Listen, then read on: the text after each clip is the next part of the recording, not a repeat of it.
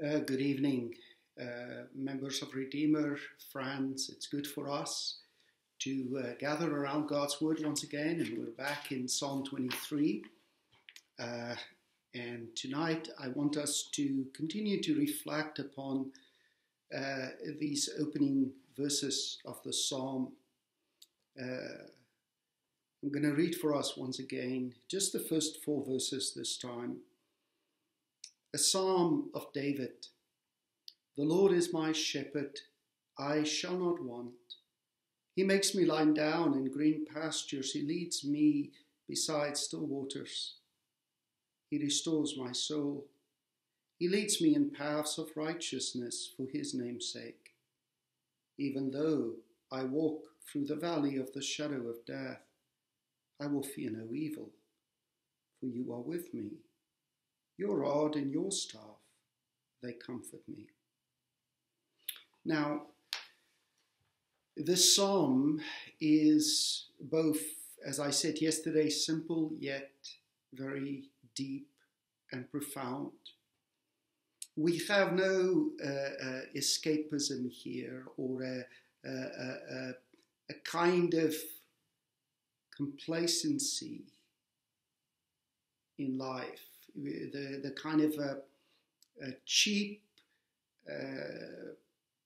way in which people sometimes use faith to deny the reality of the difficulties of life. No. This psalmist is very realistic. Life here is dangerous. There's enemies. We are in danger a lot.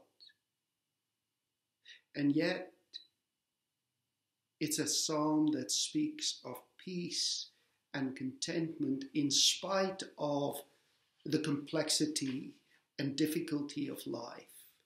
And it is because he is rooted in the Lord himself, and therefore he is ready to face everything. Now notice the psalm begins with the Lord, and its whole drive throughout is the focus on the Lord who provides, cares for his own, for those who walk with him, who are in relationship with him. And this is the astonishing thing, isn't it? That the Lord enters into a relationship with us, that he owns us and we own him. My shepherd. This is what's necessary for all of us to do. We need to begin there and own the Lord as our shepherd. Now remember that the only way you and I can own the Lord as our shepherd is through the Lord Jesus Christ, who lays down his life so that you and I may receive that beautiful privilege.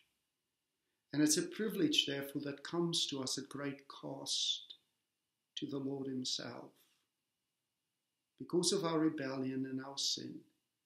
And yet, the greatness of our shepherd is that he takes up the responsibility to make us his own. And now David reflects on this relationship that he has with the Lord as his shepherd. And he says, first of all, I shall not want. There is nothing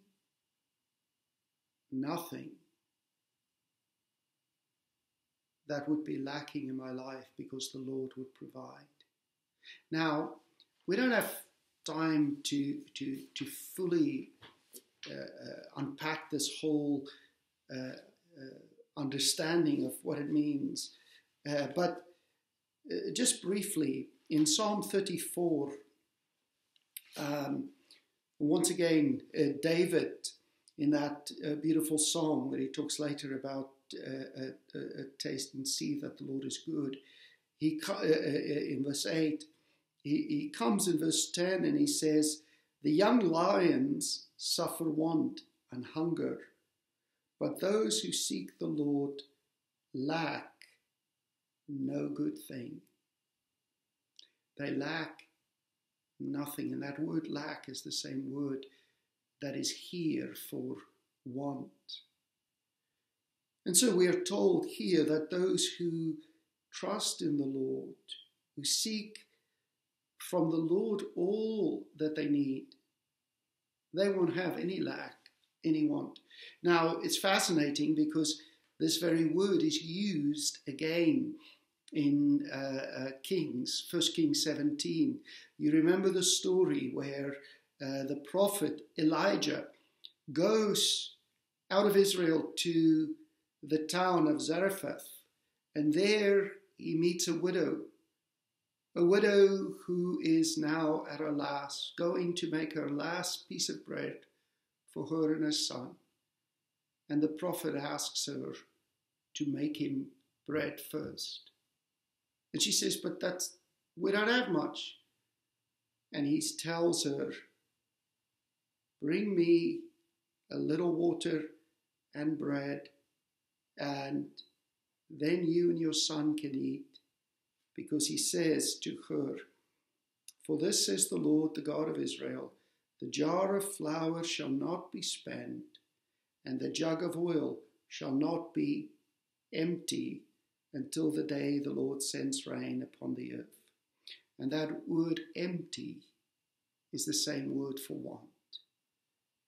So here in this familiar story of the widow and her son, who every day has this little bit of flour and this little bit of oil that never runs dry because the Lord supplies.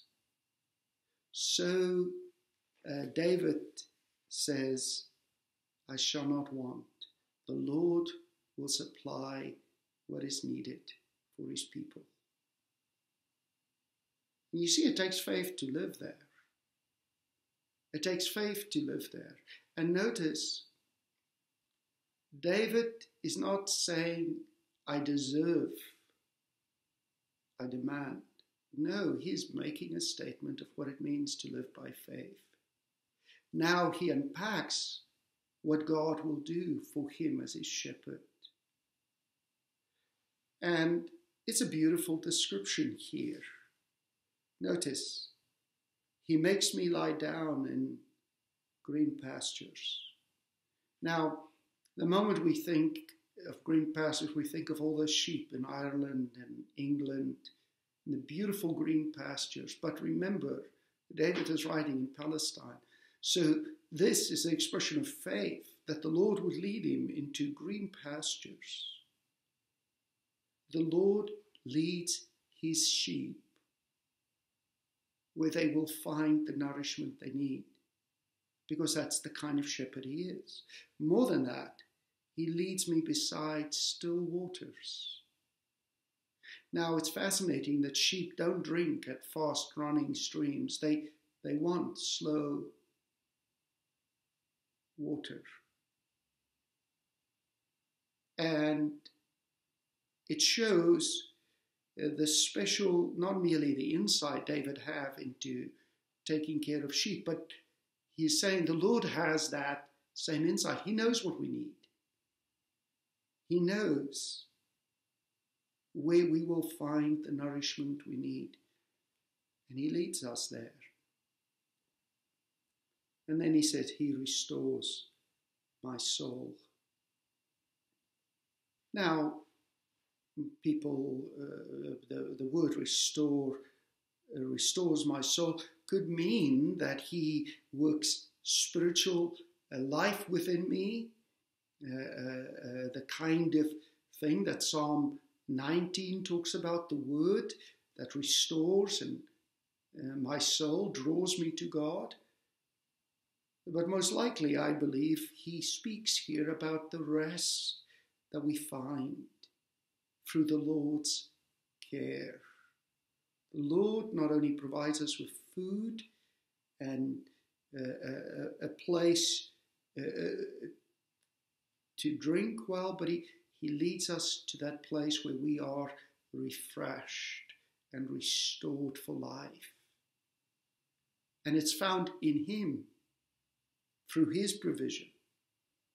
And then he tells us, he leads me in paths of righteousness for his name's sake. He leads me down the right paths, then the paths that he wants me to take, so that his name is exalted in my life. God leads us down the path that is absolutely right for us, so that we may glorify him.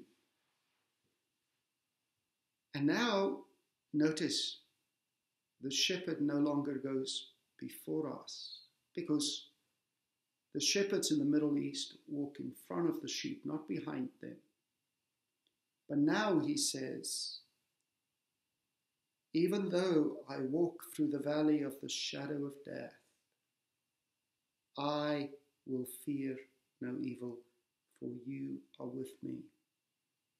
All of a sudden, the shepherd is no longer ahead, but now he is beside us.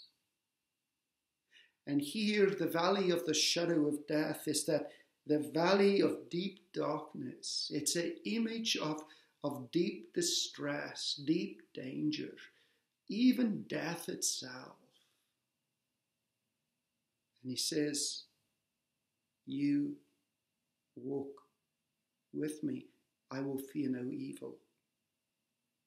Now, for us New Testament believers, this has an even deeper meaning, because we know that the Lord Jesus Christ has walked through death for us.